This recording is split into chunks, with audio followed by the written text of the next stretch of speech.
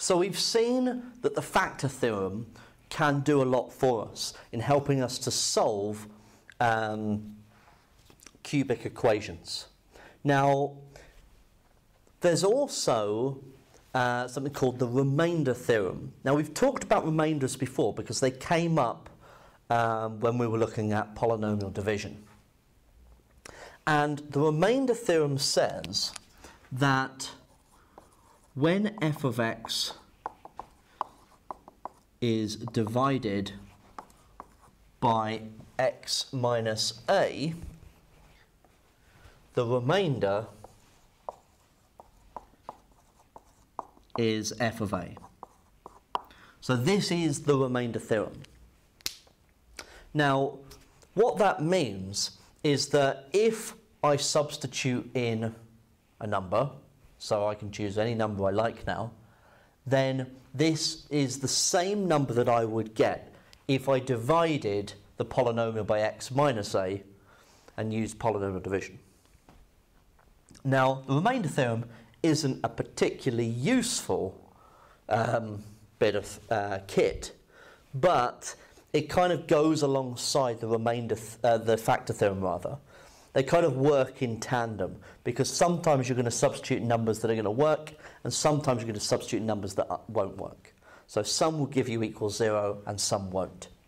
So if this was my f of x, then let's choose a number like, well, let's say, well, we know that the factors from previous videos are x minus 1, x minus 2, and x minus 3. So if I substitute in either 1, 2, or 3, I know that I'm going to get 0. So let's think about substituting in minus 1. So if we think about f of minus 1, then we have minus 1 cubed, take away 6 lots of minus 1 squared, plus 11 lots of minus 1, take away 6. So that's minus 1, take away 6, minus 11, plus 6. Oh, sorry, minus 6. Okay. So we've got minus 1, take away 6, minus 7. Then we've got minus 18, so we've got minus 24. So therefore, the remainder, when f of x is divided by x plus 1 is minus 24. Okay, so that's kind of my concluding statement, similar to when I was doing the factor theorem. So let's see if I get the same thing when I do polynomial division. So I'm going to divide the polynomial by x plus 1.